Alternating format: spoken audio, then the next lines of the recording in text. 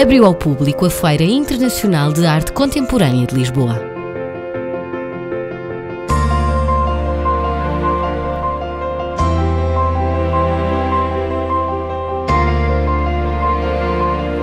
Até domingo, a capital recebe no Cordoaria a segunda edição da ARCO, que conta este ano com a presença de 58 galerias, 23 delas portuguesas.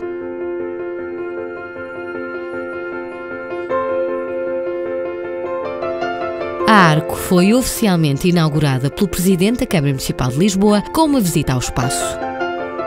Estamos a entrar na segunda edição e o sentimento que eu tenho ao falar com todos e ao percorrer as galerias nesta curta conversa é que parece que nós já fazemos isto junto a vida toda e que isto já corre por si com toda a naturalidade. E é bom que assim seja, é muito bom que assim seja, só prova a aposta certa de quem se bateu para cá que viesse para Lisboa.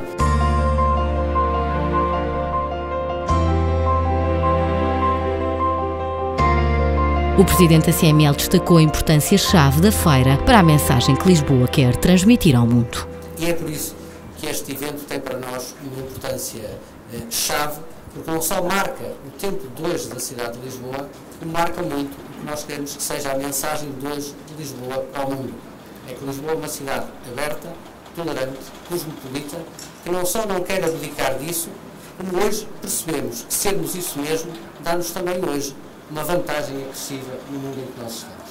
As grandes cidades hoje, para sobreviverem, só sobreviverão enquanto forem polos de inovação, de criatividade, de dinamismo e é isto que este evento também simboliza, ou simboliza particularmente para nós.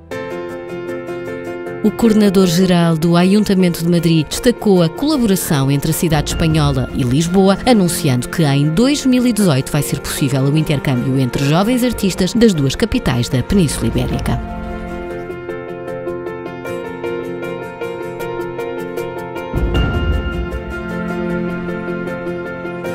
A ARCOlisboa afirma-se cada vez mais como o grande evento artístico e social da capital, com um vasto programa cheio de novidades.